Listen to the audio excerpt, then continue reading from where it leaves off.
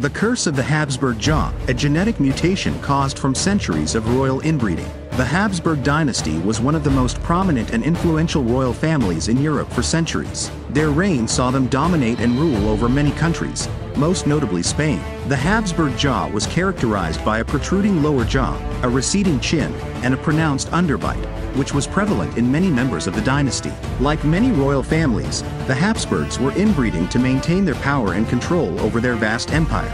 But this twisted practice had a gruesome side effect, a jawline that made even the most handsome of kings look like monsters. Charles II of Spain, who had a severe case of the Habsburg jaw, was the last Spanish Habsburg king. He was known as Charles the Bewitched, and his death at the age of 38 marked the end of the Habsburg dynasty as he had no heir.